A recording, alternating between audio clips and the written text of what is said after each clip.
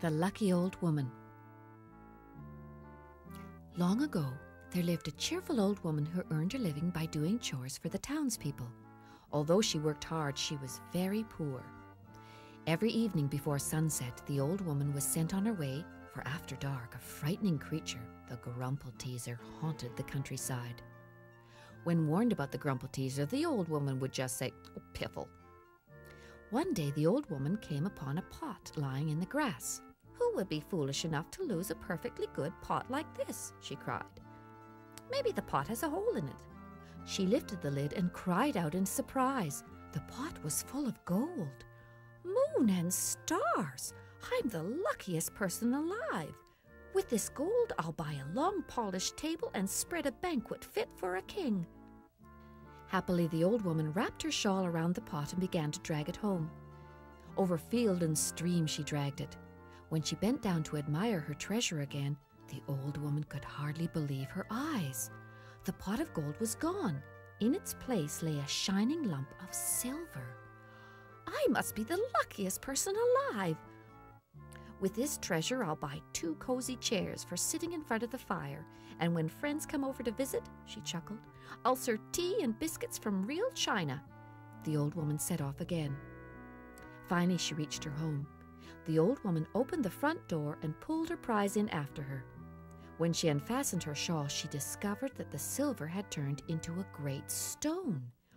"I must be the luckiest person alive," she said.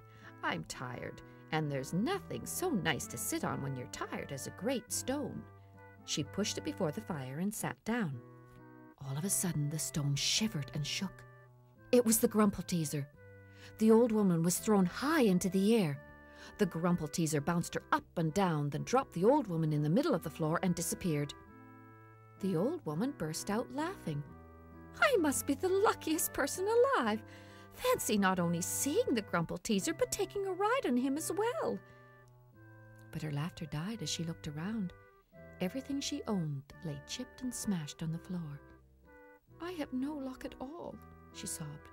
The Grumple-Teaser was listening at the window and felt very ashamed. As the old woman sadly swept up the rubble, there came a loud banging at the door. "The Grumple-Teaser is trying to fool me again," she sighed as she opened the door, but there was no one there. When she turned back, all the broken furniture had disappeared.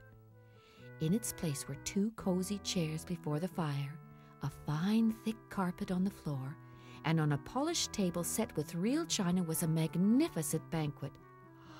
"I am the luckiest person alive," she cried, "but I can't eat all this food myself. Grumple-Teaser, please come in and share my supper with me." In came the Grumple-Teaser. Together they shared the wonderful feast. The old woman never mentioned to the villagers that she had met the Grumple-Teaser, but when she worked, they often heard her chuckle, "I am the luckiest person alive."